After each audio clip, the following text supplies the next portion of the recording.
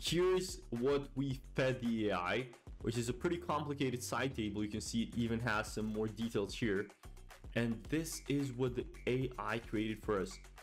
This is just insane how good this is. I found Meshy.ai, where you can actually create your own 3D models through text to 3D, and not only that, but also image to 3D, which is absolutely insane. Now, this is one of the best AI tools to generate 3D models. As you can see, it is used for furniture, it is used for characters and all of that, but this time around, we're going to see some use tests on interior design and also architecture in general. So what we're going to do here is, after you've opened a Meshy.ai account, you can go to text to 3D, and we're going to test something like a leather and wood armchair. And let's see, so we're going to click generate, and in just a minute we're gonna have something ready. As you can see, it already created a 3D model of an armchair for us, and now it is going to take some time to also do all of the texturing and materials on it. So as you can see, it is not just some basic model, it has a lot of polygons, and it is very detailed in terms of the cushions and everything else. Now, the good thing about Meshy.ai is that even once the model is generated and textured, you can still go ahead and modify it further by the poly count or even the texture. Now, this is just one instance where we're testing out an armchair. We're gonna try a sofa and other stuff with image to 3D in just a minute.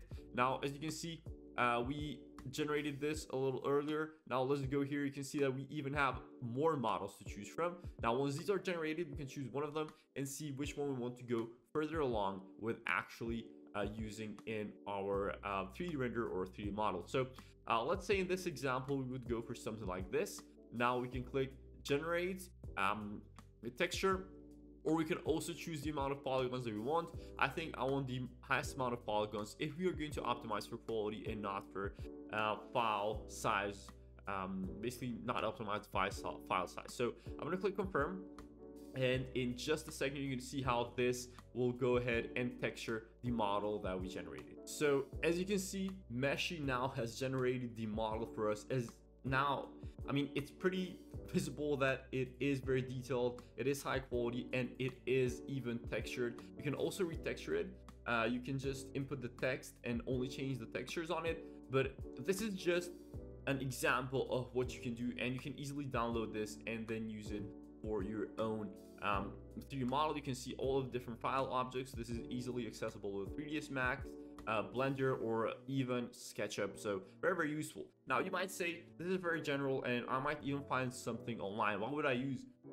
AI for this? Well, now in that case, if you want something more specific, you can go to image to 3D, and you can use an image that you found online off a reference. For example, a furniture. This would be a sofa. You're gonna see how this will name curved comfort sofa. That is exactly what it is. That is what AI detected. And we're gonna click generate, and in just a second we are going to see this model in just one click. This is such a time saver. I remember years ago when I had to model specific sofas, specific tables, specific stools and all that. It would take hours and hours and hours and just add more time until the final result was delivered. Nowadays, as you can see, we just upload the image, wait a few seconds, and it will automatically be modeled for us, and on top of that, textured just through Meshy AI. So now the models have been generated, as you can see. And now out of these, we will choose the best one, the one that is the most similar to what we have here, and I think we're gonna go with the top right one. So I'm just gonna click on this, and then we are going to go ahead and click generate texture and see what the results are from the image. As you can see, it is pretty accurate and it has a high poly count, so this will look very organic and very good on the model once we would actually download it. So as you can see, it already textured this for us. There are some minor adjustments that need to be made around this, but overall I think it's pretty much there. We can still do edits on this, so we could retexture if we want to. We can upload a texture, basically not leave this as an image, but we can basically upload like a PBR texture map, just like we would do in a 3D model, which isn't a huge issue here. So we can just go and let me just upload something here real quick. So I'm just gonna upload this fabric beige texture, and let's see how this would texture all our model here in just one click. So we do the mapping, the UV mapping, and all that all for us in just one click. We just upload the texture, would have the height map, the reflection map, and everything else. Okay, so you might be thinking, of course it is easier on something like this. Now what if it is like a more advanced or more complicated image that we need to turn into 3D? So let's test that out. I have here like an industrial side table with like a height adjuster. It is an industrial adjustable table. Let's see how it performs this time. The texture will be all metal. However, the modeling has some more intricate details like some curves here, and even the actual handle that increases or decreases the height of the table. So as you can see, this is actually pretty insane. I mean, I can show you in just a second. Here's what we fed the AI, which is a pretty complicated side table. You can see it even has some more details here. And this is what the AI created for us. This is just insane how good this is. So I remember it was this exact same table a few years ago that took a long time to generate for me in an interior project that I had. So I was gonna click confirm. Now in just a second, we're going to see how the actual final 3D model will look like. So wow, as you can see, the level of detail even in the texturing is just insane. It's not just all uniform metal. You can see there are details in the stains of the metal.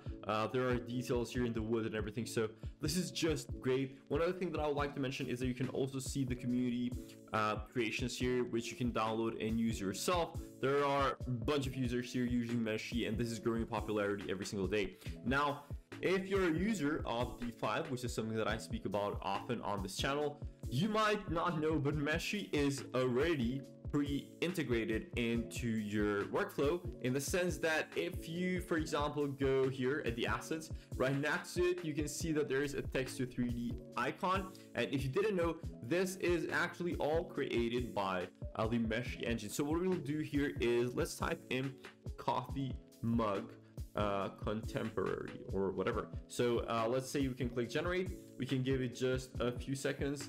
Let's make it realistic. You see, I've tested some stuff out: a football or a farm truck, car, vehicle. I tried to give it as many hints as possible. Let's see how it actually creates a coffee mug for us. So these are a few options. Now we can just choose one of them, and we can basically click on it, and then we can also click refine if you want to make any changes, just like the way that it works in the basically Meshy web app that I showed you earlier. We can import this, and then we can lower the size of it, for example, and leave it here in this interior model. This is just one example of how we can create stuff with Meshy integrated with D5 render. But even if you do not use D5 render, you can easily download the models that we created or the ones that you will create yourself.